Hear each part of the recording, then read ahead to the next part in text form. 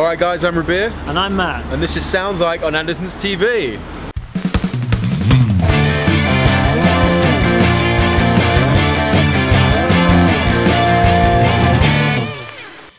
So we just pulled up in my new car, and we thought, you know, what better way to do it? You can show the car. We thought we'd head down to Andertons today to see if we can sound like Guns N' Roses. We did, but this time we don't have a budget. No budget. Sound like Guns N' Roses by Busting the Bank. Because so many of y'all requested it. Yeah, it should be good. So we're extremely excited. So obviously last time, and as usual, we normally have a £1,500 budget to spend. This time? Yeah, when we did Slash and Izzy, we had £1,500 each. Yep.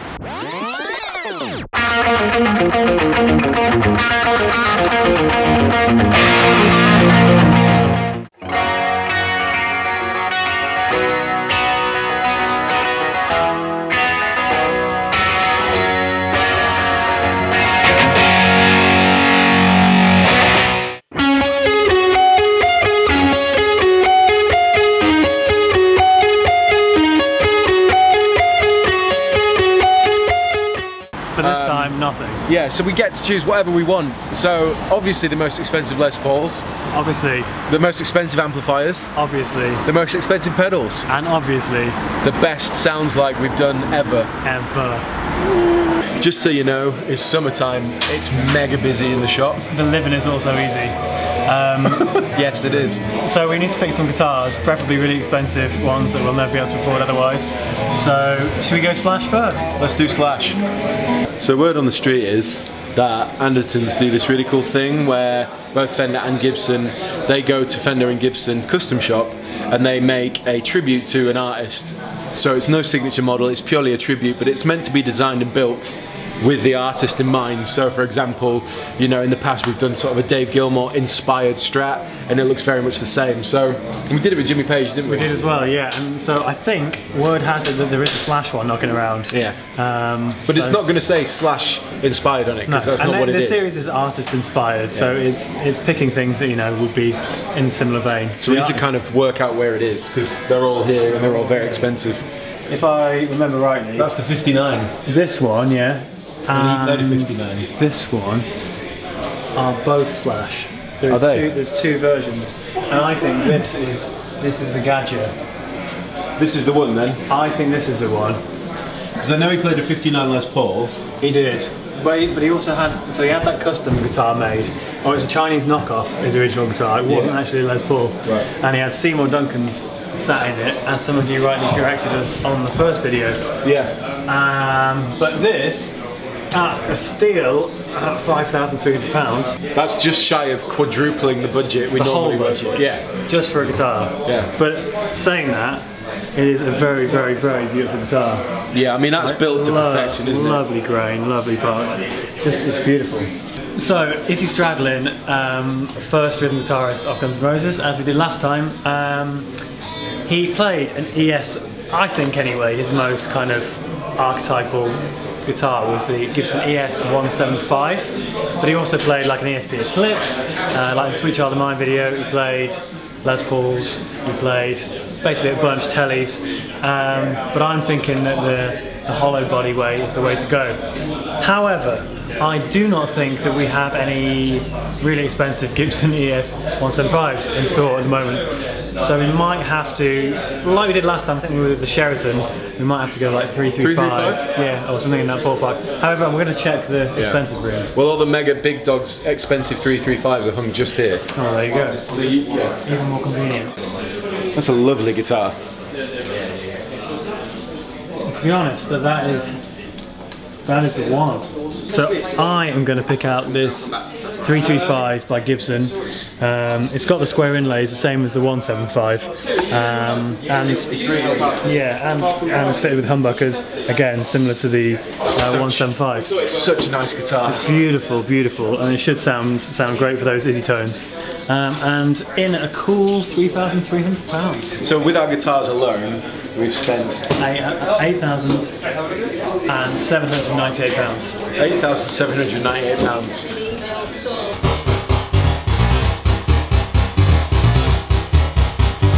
So word on the street is that a good friend of ours, Mr. Lee Anderton, owns an AFD 100, which is a very limited edition Marshall amp that they brought out to commemorate 25 years of Appetite for Destruction.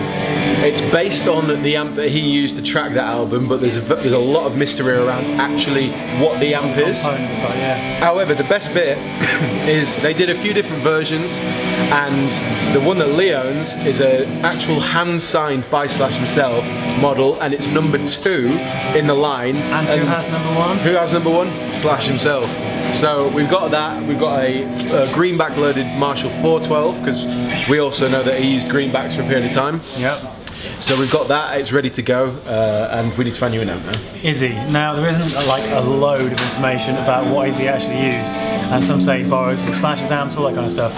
He was endorsed by Carvin for a bit, but a lot of the early photos of around the Appetite era show Messas. So I'm thinking if we go that way to Messa land, we can find one. Back up, tell me what you want to do now. Here we have a Messa Boogie Mark V. Messa Boogie. Messa Boogie. He actually used a Mark III, I think. We can't get one of those, so the Mark V it is. This is the 35 watt combo, that's the 50 watt combo. True. But it's the same amp, isn't it? It is, but also, as we're doing without a budget, this one's more expensive. Therefore, there you go. It's going to sound beautiful for those Izzy tones. And how much does it cost? £2,099. Woo!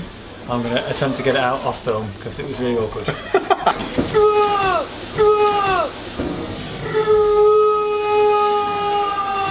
We need pedals. We do need pedals. And we're here around the MXR and other assorted brands. Cabinet. I was going to say last time we used the analog chorus, the MXR analog chorus, and it got us incredibly close to the beginning of Paradise City. Exactly. And that's because I believe Slash uses an analog MXR chorus. He does indeed. Which is right there. Yeah. So we're going to get that. And we're also going to get some of the signature stuff from Slash. Yes. We don't know if we'll need it, but there's the Octave Fuzz here. Yes, there is. By MXR, that's a Slash signature product. As we have no budget, let's get it. Yep. There's also Slash has a signature wah, which we'll get to. Yep. And we need a delay, and he's famous for using a DD3. Not the same one for his whole career, but he's used DD3s. Well, we'll see if we can get a DD3. If not, we'll go DD6 or DD something. Yeah, and that should be, I'm pretty sure that's it. We're not going to do the talk box this time because obviously to use a talk box means I have to put it in my mouth. It's not exactly the most hygienically friendly thing to do, so we'll skip the talk box. Is there anything else we want to buy because we have no budget and we can make it as expensive as we like? At this point I couldn't tell you, but if there is, it will end up in the video room. If Anderton sold top hats, that's all I gotta say. On that note, let's go see what it sounds like.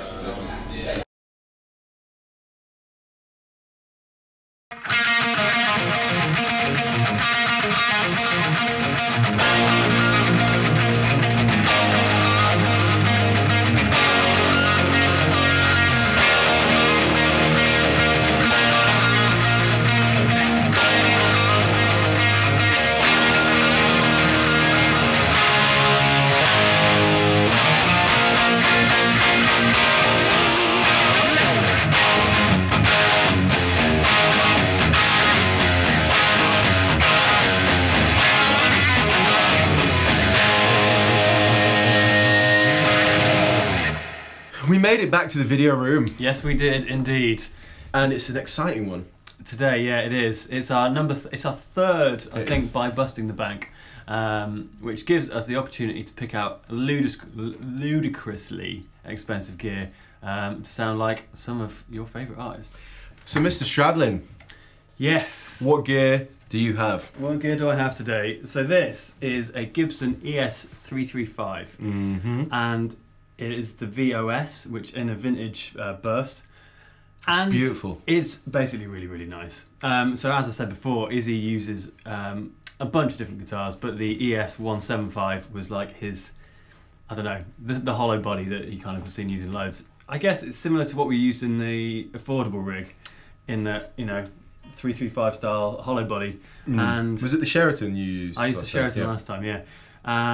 But it's got the square inlays like the 175 does, and humbuckers, so you know it's getting us in that ballpark. It's just a lovely looking classy guitar. Like I would love to own a proper 335. They are just just amazing. Yeah. And yeah, I mean, it's not cheap, £3,300 at today's prices. So yeah, we've gone a little bit cray-cray with our choice. So what amp is it you're running this beautiful guitar into, Matthew? I'm running into the Mark V 35, which is by Messa Boogie, which you can see just behind me here. It's a beautiful amp. It's a really, really nice amp, and that is a 35-watt all-valve 12-inch speaker loaded amp. It's ridiculous. It's really good, and you can get it in a head version with a cab, but we've got the combo today, and yeah, it's great. I mean, in fairness, because you can find the isolated guitar tracks for some of the early AFD stuff online. You can. And we were just listening to that through your laptop, and then Matt was just playing a few chords, and it was actually really close without really trying. Yeah, it does get you quite close. I mean, I think the last time we found with the affordable the RS15, the Black Star outfits, yeah,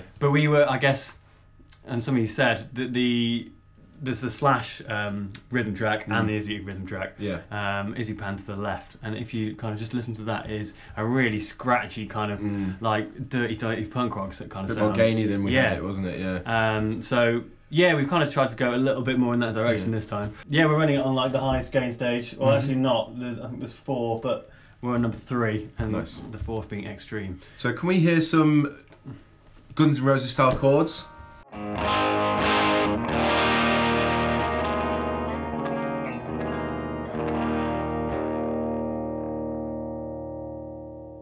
It's really dynamic, isn't it? It is really, really nice. And then for some of the more like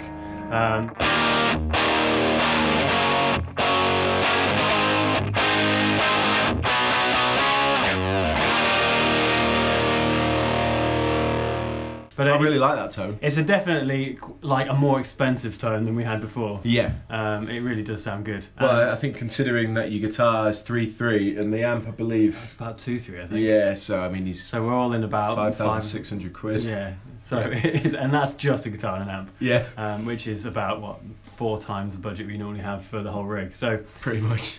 And it already looks vintage and old school, and like it's got soul in it. That's what I like about a lot of the custom shop guitars with Gibson, Fender and other guys, is they make them so vibey, you know what I mean? There's so much vibe in this guitar, the way it looks. It just sounds great and can't fault in any way, really. There you go. So let's move on to Saul Hudson, aka Slash, shall we? My fuzzy haired brethren. That's the one. Okay, well, we'll start with the old guitar. So, as we were talking about in the shop, Andertons do the sort of inspired by models that they work with the custom shop. It's nothing to do with the artist, but yeah, this is the inspired by Slash Gibson Les Paul Custom, and this is the 59 Les Paul Custom, and this is modelled on his Chinese knockoff Les Paul that he used for a lot of his career, didn't he? Well, it's the original Appetite guitar, and it's got the Slash Seymour Duncan's fitted in it as well. So you can't really get, I don't think, more authentic than that. No, to be honest. I don't think so.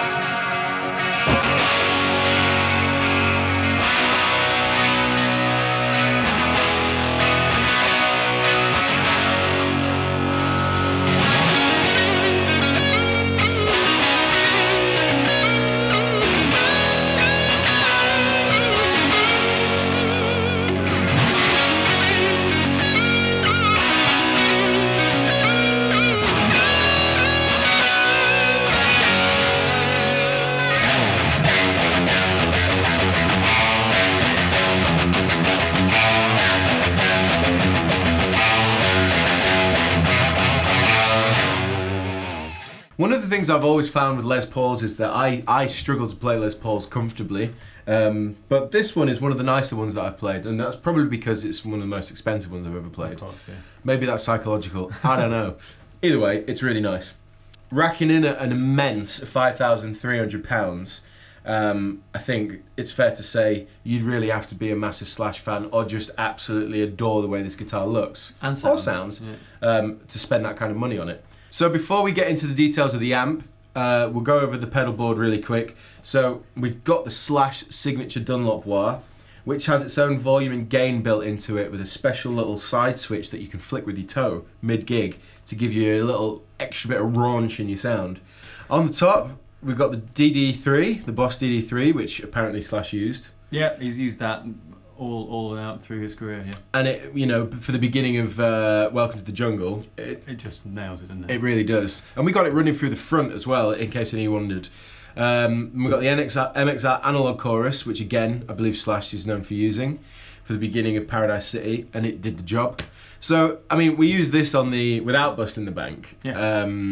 And it did a great job there, so there's no reason not to use it again. And then we've got the dark horse, which is the MXR Octave Fuzz, which is the Slash signature one. Yeah, the wah and this, obviously with all its complex switching and this as well, are all quite new bits of gear. We're just going for kind of all-out Appetite, Izzy era Guns N' Roses. So, although we got it, we didn't really use it. We didn't, but I will still show you what it sounds like. Yeah. I think we've already knocked it way out of the park, just in the guitar and pedals, before we even fathom the amplifier. We've just had a look at the price point on this amplifier, and it's racking in around... It's 1,200 quid, was back in 2011, I believe, when Andertons were selling these. So it's worth mentioning, these are completely limited edition and completely discontinued by Marshall. You might find some guy selling one on eBay if you really want to get one, but I tell you what, you know, with all due respect, Slash aside, it's a killer amplifier. I nearly swore at how good it sounded.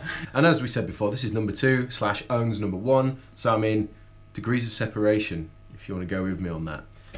Anyway, we should probably have a quick listen to how it sounds. Yes, let's do that. So this is the master is at halfway. It is loud, but let's just give you a demonstration. This is just the amp and the guitar.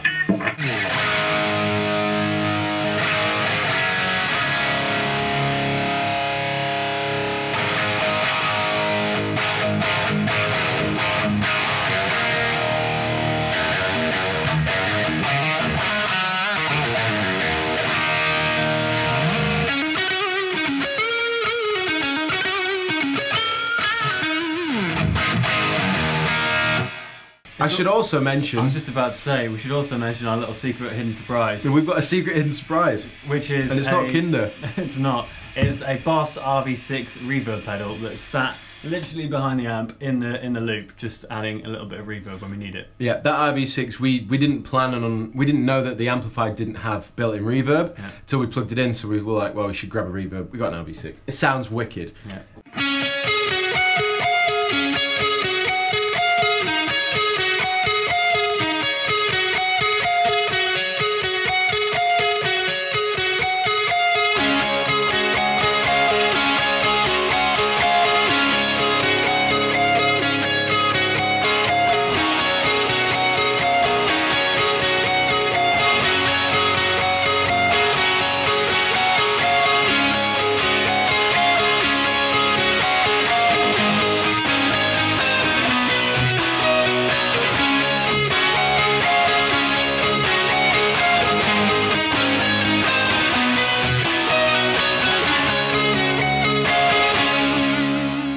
There you go. I'm not being funny, but I really hope the mics are giving you that, because in the room we were like...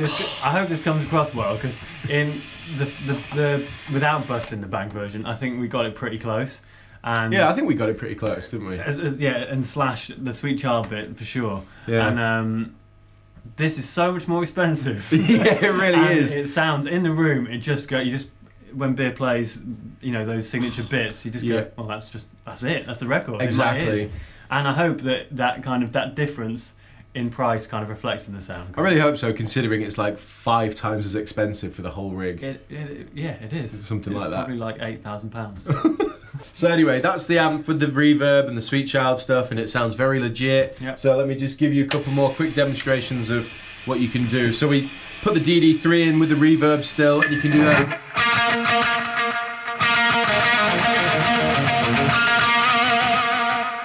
So if I back off the volume to around 3, maybe 3.5, put the analog chorus in.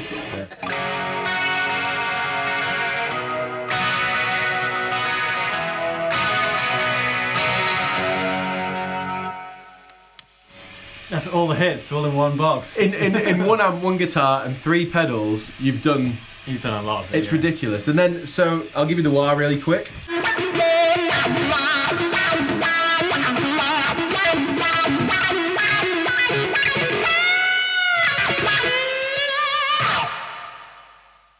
we should show everyone the MXR Octave Fuzz. Let's play with it, because it's actually a really, really cool pedal. It is. So put the Octave on first so we can do that.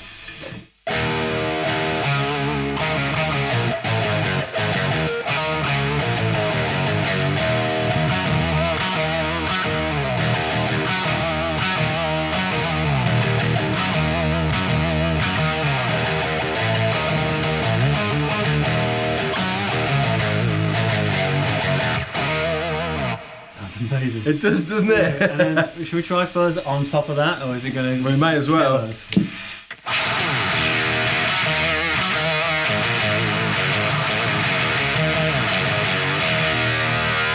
Yes. That sounds amazing. I mean, in fairness, we didn't use it for any of the excerpts, but like, it sounds wicked. Yeah, and some of the, I think there was an interview with this tech where he shows where he does actually use one of these rather than it just being a kind of Slash product thing. But it's a good sound. I mean, that's again it's a very controlled octave, and that fuzz just gives you that dirty, like the riffing stuff I was doing there. Yeah, and it really works. It's got both sub, like below and sub. Oh, nice. Sorry, octave up and octave down. Nice. So.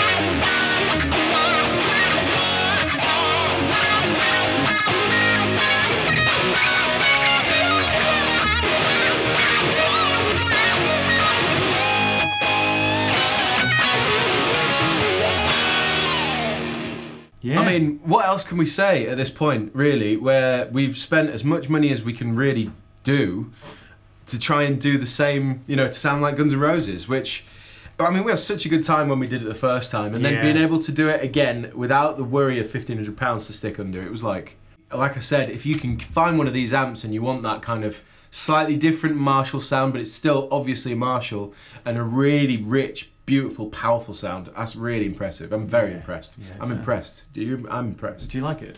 Yeah, I'm impressed. I'm impressed. So there you go. Let us know how you thought we did. This has obviously been Sounds Like Guns N' Roses by Busting the Bank. All the gear is in the description box below. I'll put some information in the description box about the AFD 100. There is actually a page on the Andertons website we can stick in. Yep. It is discontinued, as we said. Yeah, but if you want to find one, good luck finding one, because I imagine all the owners are in love with this amp. I would be if I owned it. Yeah, to be fair, there might not be many for sale if they're this good. But yeah, let us know what you think, and again, give us more ideas for By Busting the Bank, because it's really fun. Yeah, for sure. But yeah, I've been Rabea. And I've been Matt. And this has been Sounds Like on Andertons TV. Bye.